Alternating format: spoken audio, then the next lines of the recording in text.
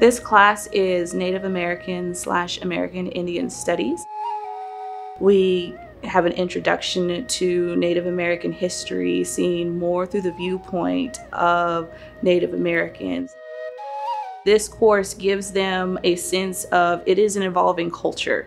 We get to see things from the past, but we also get to show how it relates to the future, to the present, and I like to give them insight as to this is my experience.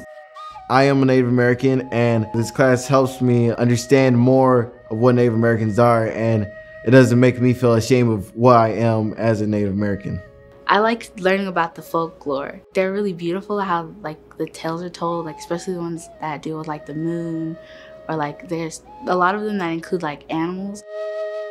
Truth in Healing is a really important part of this course because it's important with all ethnic studies courses that we incorporate all voices into the curriculum and so that all students feel included.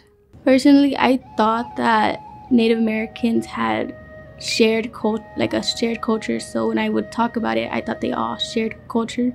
But in this class, I learned that they have many different cultures and there's a lot of diversity in Native Americans. Something that I've learned this year in my American Natives class that has surprised me the most is about the boarding schools. I had no idea that so many cases have gone uncovered of little kids where they've gone missing.